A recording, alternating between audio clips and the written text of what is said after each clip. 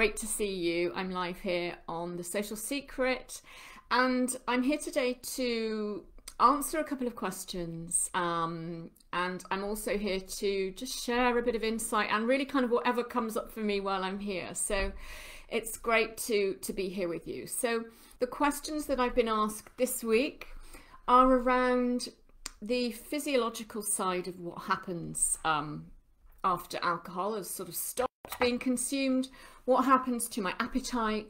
What can I expect to happen in the first few days physiologically?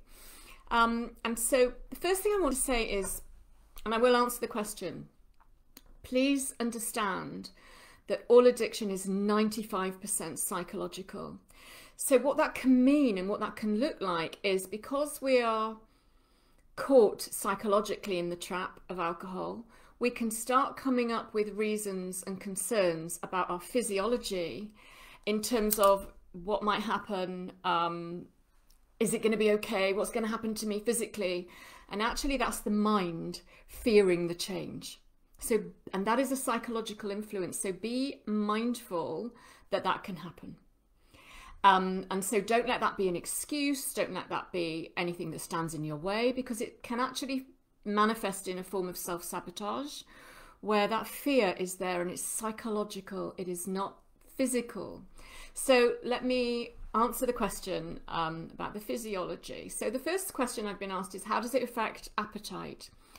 And sometimes it does and sometimes it doesn't. That's the answer. It doesn't necessarily. There is not necessarily any link between psychologically breaking free from the trap of alcohol and then eating any more or different. What I do say is that there's a lot of chemical changes going on in the body when alcohol consumption stops, and so therefore to really look after yourself. Look after yourself psychologically, as in be kind to yourself, as in to be super compassionate to yourself, because that soothes everything in its own right. Drink plenty of water. The body is getting back into balance. Homeostasis, you hear me talking about in the programs and in training. The body wants to be in balance, and so it is seeking to do that. It's always seeking to do it without you being aware of it. It's every time an alcohol drink is consumed, the body is desperately trying to get back in balance, because it's recognizing that there's toxins in the system and various other things that I'll come on to in a minute. So it wants to get back in balance. So look after it and know that it's temporary. So appetite may change. There's a lot of sugar in alcohol, and so that there's some reporting that, well, I've stopped drinking and I'm consuming a lot of sugar. What you do about that, I think, is really up to you. Alcohol is highly addictive and it's psychoactive, which means that it screws up everything. Excuse the word, but it just came to me. It screws up everything. It screws us up mentally. It screws us up psychologically. And so the inner critic is raging and we lose control over that. Alcohol leads us to feeling powerless. So quite frankly, if you're having a bar of chocolate and you're not drinking a bottle of wine, for a while, I would suggest that that's okay. There are others who may think, well, actually, I want to be a pure, healthy being. Okay, but let's fight one battle at a time. When free of the chains, because it is chains, of the anxiety and the shame and the guilt,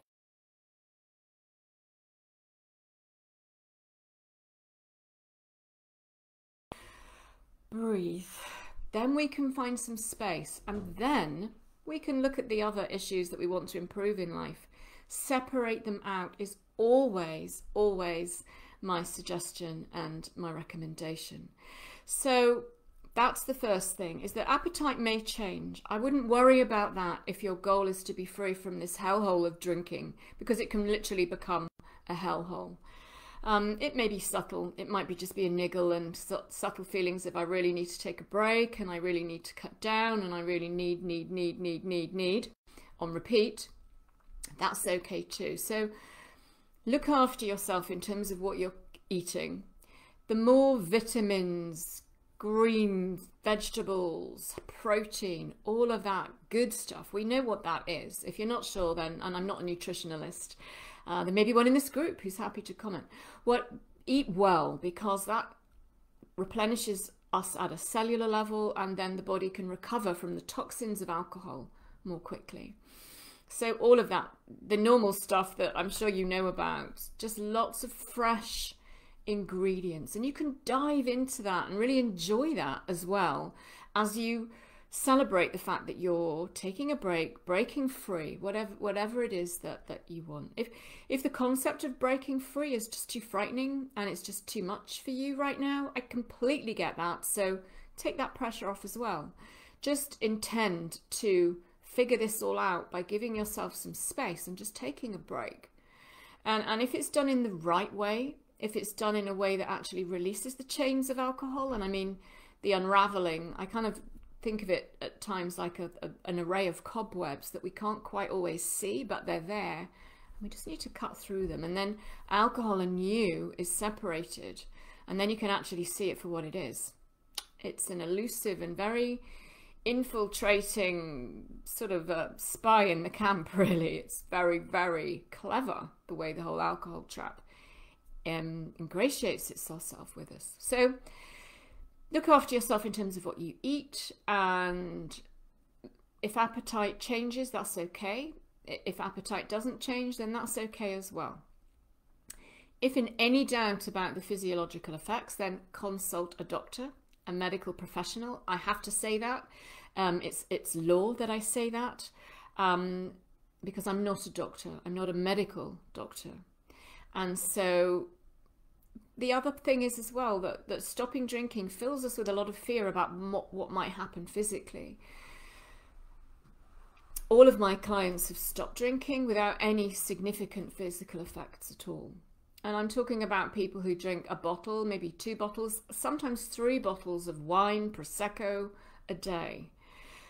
So that's borne out in reality, that it is like an irritable, flu-like thing for the vast majority. Do consult the doctor. I have said that. I've now said it twice. So if you're in doubt. So what happens then physiologically when we stop drinking? Again, a lot of it is governed by the psychology, because if we are genuinely feeling peaceful about the decision, calm, happy, we are feeling creative, curious, we're full of gratitude and self-compassion, and we know that we've stepped into our power. That's the kind of fundamentals of the social secret and where we come from. Then any physiological effects are dealt with really easily. It's almost like a smooth ride, because we know that we're breaking free every hour of every minute of every second that there's distance between you and that last drink. Then there's a feeling of liberation, and that carries it all a long way. If you think about the opposite of that, which is where we're just gung-hoing on willpower and determination, and then we're on the hyper-vigilant lookout for things going wrong. And we will find them, because what we seek, we will find. That is inevitable. That is part of being human. That is what we learn as we unravel the social secret. And so when coming from that, we notice anything that is discomfort. We notice anything which causes any problems. And so, the physiology is changed by the mind, by what we think and what we choose to believe, and what we, our unconscious conditioning. That said, it takes around 7 to 12 days for the body to get back into balance. Remember that homeostasis, after the last drink has been consumed. And so often then the question is, well, what can I expect within those 7 to 12 days?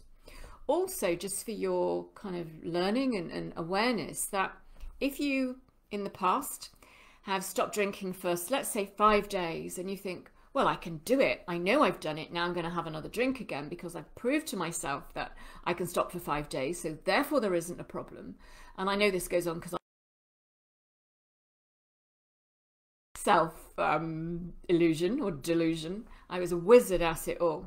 So we can then know that alcohol stays in the system for 7 to 12 days. So after 5 days, it's still there. And it's massively still there psychologically. If we haven't broken out of the trap, nothing has changed. And even on a physiological level, it's still there. So this is what you can expect for the first few days. And I mean, maybe 12. Remembering that it will get less. It gets less as you exponentially get more positive. So the body is used to alcohol. Imagine a scenario where it's completely, we're completely used to drinking. Sorry, it's just saying I went offline, so I'm not quite sure what's happened. I'm getting messages about connectivity. So post your questions as well if you have any, either now or after I've finished. The comments will still come up for some while. And this is a really, really important topic. So thank you. I think it was Debs for asking the question. Do ask your questions. When I post saying, give me your questions to answer, this is your opportunity, my friend, to ask the questions. This is why I'm here, to give you, what you need. So the body is used to alcohol coming in. If you imagine the control system and you imagine it being poured in, it's like, hey guys, alcohol is coming in. We need to be on red alert. There's all this stuff we need to do to save this person, this organism, it's being poisoned. We've got toxins coming in. Whoa. This happens every single time alcohol is consumed. There's a whole barrage of activity that goes on. So alcohol is a depressant, and what I mean by that is not that it actually causes us to be depressed, although it does that as well. It slows everything down. It slows the brain, it slows all the cellular activity, it slows everything down. And so because this organism, me, you, needs to be back in balance, what happens is that the system is flooded with cortisol and adrenaline, the neurotransmitters that we associate, well, they're stress and anxiety. So this continues to happen for some days after the supply chain of alcohol has stopped coming through, because the body's still ready for it. If there's a lion been walking past your front door every day for the last 10 years and you're there with all your guns and red alerts and locked everything down, just because the lion stops walking past, you're not going to trust that. You're not going to know it for a good while. You're going to still be there on red alert, and this is what the body is doing. So the alcohol supply has stopped, but the adrenaline response, the cortisol response is still going to be there. The body is infinitely intelligent, and we in our audacity think that we've got any control over what happens. It is absolute naivety, and yet isn't that the way we are? So the body is ready to respond, to save your life and to deal with the slowing down effects of alcohol. So because things haven't actually been slowed down in the way that it is all assumed through learning, that the adrenaline and the cortisol is still going to be released. And that is why there are feelings of agitation in the early days of cutting off the alcohol supply. That is still going to happen. And so the way to mitigate that is that when you get those feelings, to celebrate that, because it means you're on your way, that you're out of the trap psychologically. And now we're actually just shedding the skin of it all and allowing our wonderful bodies to get back into balance. And so those feelings of agitation will subside. And so that means it can affect our sleep for the first few days.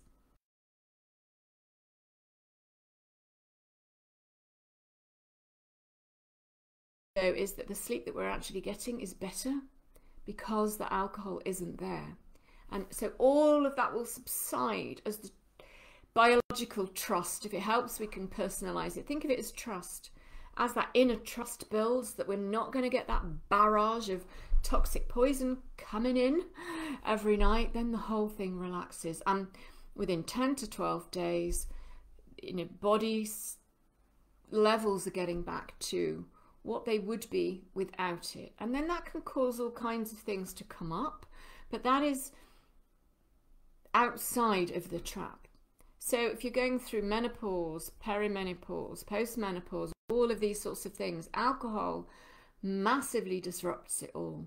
So be kind, eat well, drink lots of water, and celebrate the fact that all of this is part of you breaking free, taking the break from an absolute point of discovery, power, creativity, wisdom that is inherently the real you. You're giving it a chance to come through and shine. So well done. Post your questions below. Post your question for me for next week. Do it ASAP, please, and then I can do some prep for you. You take care. Lots of love. You're here for a reason.